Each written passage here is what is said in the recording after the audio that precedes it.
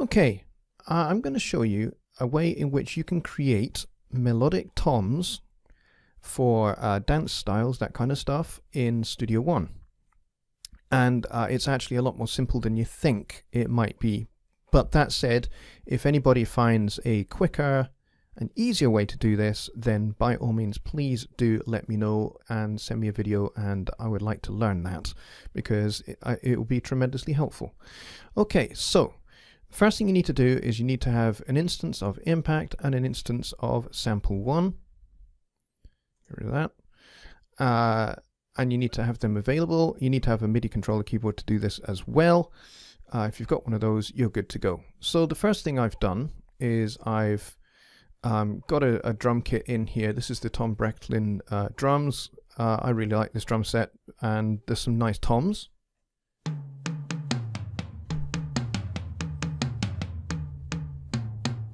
So I think I'm going to use this one here.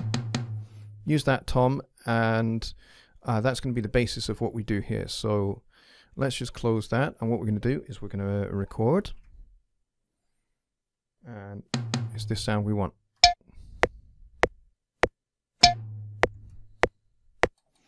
Perfect. Okay, so now that I've got my sound, I'm just gonna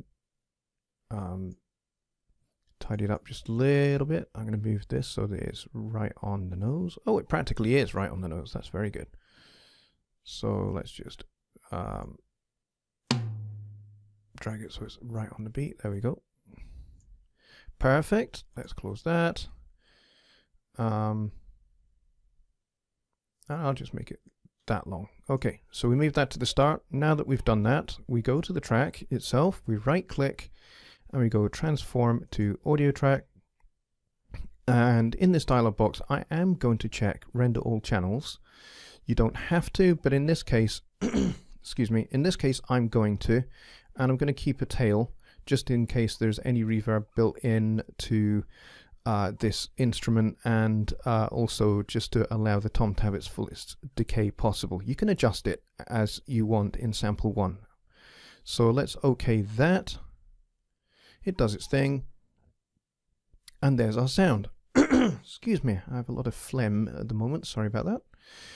And so now that we've got our sound, and here it is on this particular channel here, what I'm going to do is I'm going to open up Sample 1, and I'll make sure that I'm on the Wave tab. And I've already gone ahead and tested this, as you can see, but just to be fair, I'm going to remove what I've already recorded when I was testing it to see that this does actually work, and it does, by the way. So what you do next is you grab the wave here and you just drag it into here, and that clearly didn't work. Come on, there we go.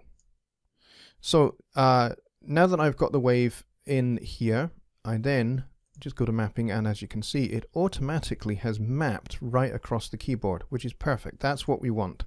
So now I can close this, and I can record enable the Sample 1 track, and I can go ahead and click that, hold shift and click that one, and mute all the other channels. I can go back to my Sample 1, and I can actually record any melodic kind of ideas that I might want to do with this particular tom sound, because now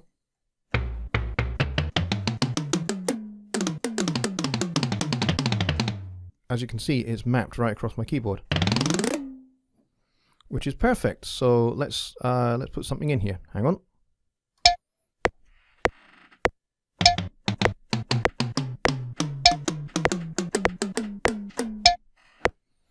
And you could hear my chair squeak all the way through that.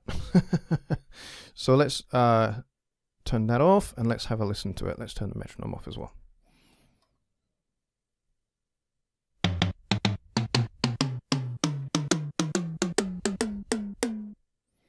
Now, if you don't like the way that it's kind of cutting off a little bit in Sample 1, you can adjust the length of this very, very easily. That's no problem to do that.